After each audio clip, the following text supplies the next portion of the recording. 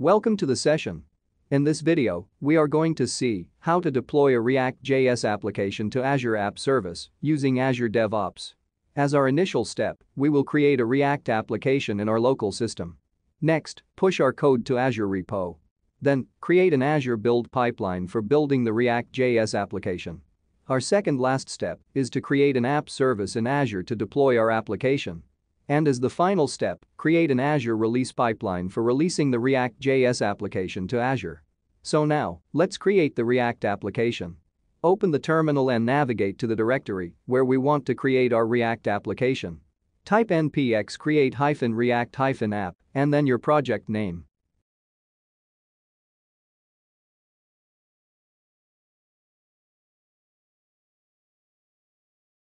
And our basic React application is ready in the current directory. Get inside the folder and run the command npm start.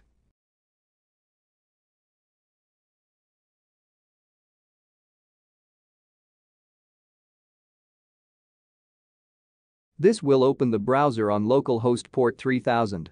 And, as you can see, our React app is up and running. Now back to our terminal and press Ctrl+C to stop the server. Our next move is to create the build pipeline in Azure DevOps. For that, first, log in to dev.azure.com. Azure DevOps provides integrated features such as Scrum board, build and release pipelines, and many more. Explore those features as well, which makes your work plans really simple. So, for the time being, we are going with the pipelines. Initially, we create a new project. Let's name it React App. And then, push our local code to the Azure repo.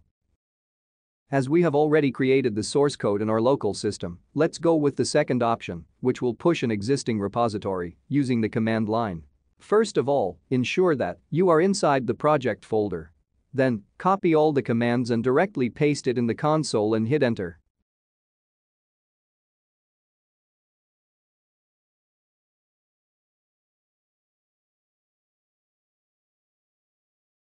Consequently, this will push all the local source code to the remote Azure repo. Our next move is to create the build pipeline, where we build our React.js code and push the output to the build artifacts. For now, we can go with Classic Editor, where our work will be done with a little bit of code. By default, go for the repository as React App. As we have only one repository in this project, hence the React App loaded. Make the branch as master. Currently, we don't have any other branch. Click the Continue button. Select the empty job, as we don't have any built-in template for React.js.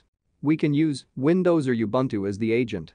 For now, let's set it as Windows. Now we can add agent jobs to build and push the files to artifacts. Click on the plus icon. Search for npm. Just add npm task to our build pipeline. You can see the Npm Install command over here. This will internally run the command and install all the npm modules which are mentioned in our package.json. As our current project is in the root folder, we don't have to choose any separate working folder. But we can pick one to our root folder of the project where the package.json file is present if necessary. Again, let's add one more node task to the build pipeline. At this moment, we need to run the npm run build. We can change the task name to npm build.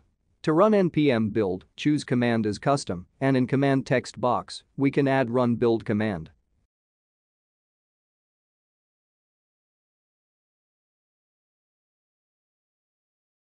Our next step is to keep the build file to the build artifacts. Therefore, when we do the release, we can use the same file to release it to multiple stages.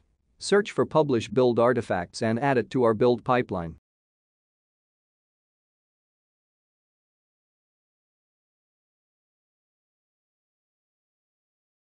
Change the path to publish field value to build. That's it. Now you can build and run. So that we can see the artifacts.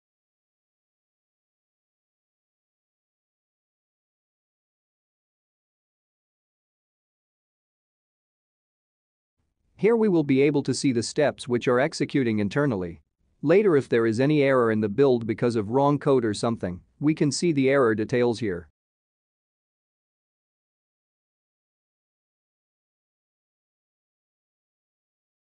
Once the build is done, we can see one artifact file added over here. By clicking on the link, we will be able to view or download the artifact files locally. At this point, we have to activate the trigger, which allows us to start our build once a commit happens to this branch.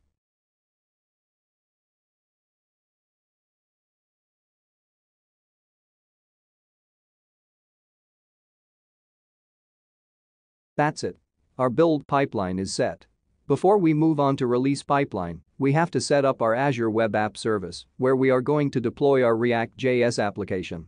Azure Web App is a cloud computing-based platform for hosting websites, created and operated by Microsoft. Log into Azure and create a new Azure App Service from All Resources page.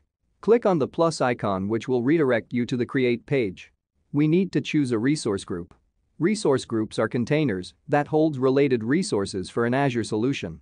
For this assignment, we will create a new resource group named React App.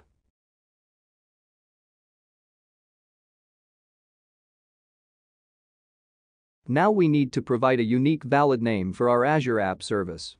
Let's try the name with Test My React. It's valid. Accordingly, we can access this site as testmyreact.azurewebsites.net. Select runtime stack as ASP.NET. Choose the app service plan. I am going to select my free service plan. Paid services are also available. Depending on the requirements, you can make a choice. For the moment, we can skip the monitoring tab. Later on, in any of my future videos, I will explain the application insights in depth. Just leave tags tab as it is. Now let's quickly review and create the resource. Click on the Create button. This will create the Web App Azure PaaS service for us. Go to the resource where we can see the app service is running. Click on the URI, which will open the website. Yes, that's our default web page provided by Azure. Once our release pipeline deploys our code here, this content will be replaced by our React.js page. Now let's move on to the release pipeline area. Create a new release pipeline.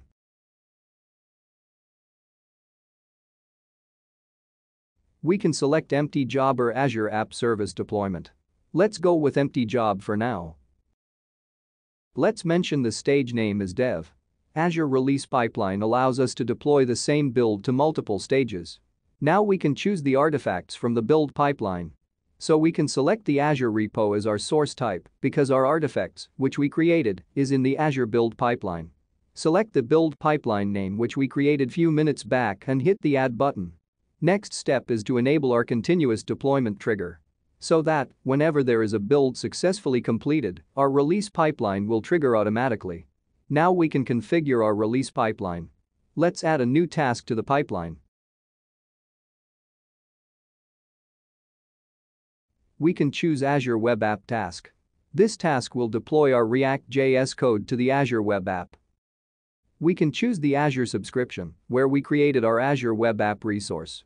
As I have already integrated the Azure with this DevOps, my Azure subscription is showing here. Else, we have to go click the Manage link and integrate the Azure to DevOps. Choose app type as Web App on Windows. Now we can choose the Azure Web App name here. Select the Test My React, which we created in our Azure. Select our package or folder by clicking the three dots. Next, select the drop folder which we created in our build pipeline. Also, we are not going with the Deploy to Slot option, as we have only one slot created in our Azure Web App. Let's save the release pipeline. Now, we can verify our build and the release pipelines are working fine by making some changes in our source code. I have removed the entire rendering code from app.js file and just kept it simply, Hello Azure. Now it's time to commit the changes. Next, we can push our changes to Azure repo. Back to the Azure build pipeline. Here, we can see the build is already triggered as we have made the changes in the Azure repo. And now the build process is in progress. Once the build process is completed, immediately, the release pipeline must be triggered.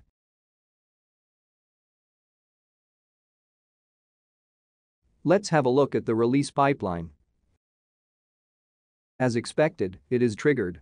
Deployment to Azure is in progress now.